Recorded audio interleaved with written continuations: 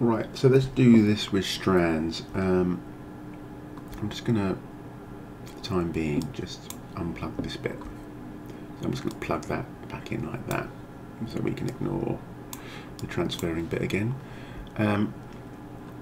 Zoom in. So now when I hit play, it should be reapplied back to the static mesh where it was to begin with. So we're going to use a node to generate the strands called trails. Tab. Zoom in. Tab. Trails. Create particle trails.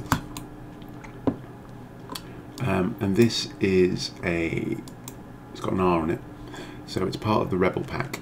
So you need the Rebel pack installed. If you don't have the Rebel pack installed, I'm at the Bifrost forum here for the Autodesk. Just Google that, and I think if you go to welcome, it's pinned one at the top.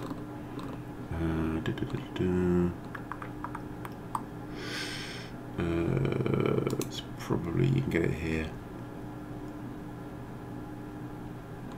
And there you go, it's this Rebel Pack 4. You want to download and install that and follow the installation. You can see that little R is the same as what I've got here. So you do need that if you can get this to work. Right, so let's just plug that in.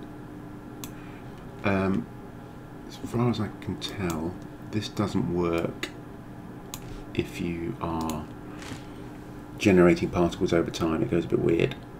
See, like that. So what you need to do is you just need to have particles emit on the first frame only.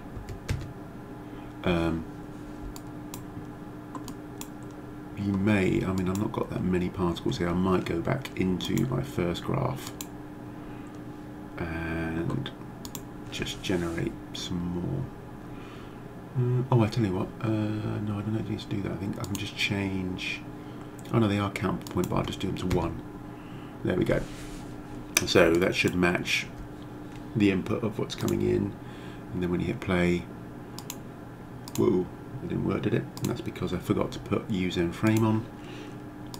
So now we'll get that, and you can see they're all sort of being generated across the surface. So let's have a look at the particles trails. Start frame is sort of fairly obvious when you want them to start. Number of frames is how long the trails you want, so I'm going to do it for the full 500. So let's just do that. So there we go. So at the moment they're white, but we can get them to inherit the colour of the particles, and that's fairly simple here. All you got to do is put a comma here and just write the name of the colour attribute, but not in capitals, lowercase. So, oops, it's gone inside that by hitting enter. So now you can see they take on the colour. So we can sort of make that a bit more pronounced actually. Let's do, let's just make them get bluer quicker.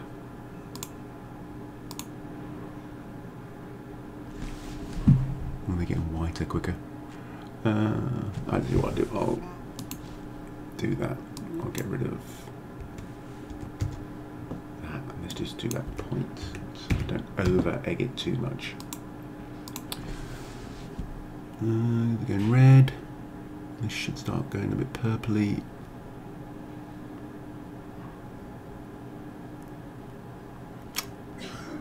Yeah, it's all getting purpley over time, aren't they?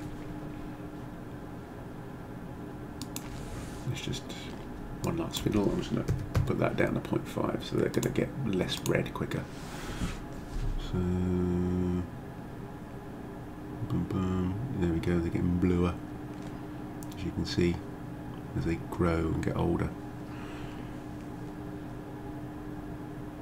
Right, so you can play around with that. So, got those. Got our trails. So the only thing we have to change here from before is we just need to get the point positions from the trails and not from the particles. And then we need to set the point positions from the trails, so we're just going to reapply them back onto the trails and they will disappear. That's the particles, so let's just turn that off so it's not confusing. We don't need to see them anymore. So now, there we go. So that's trails growing over an animated figure.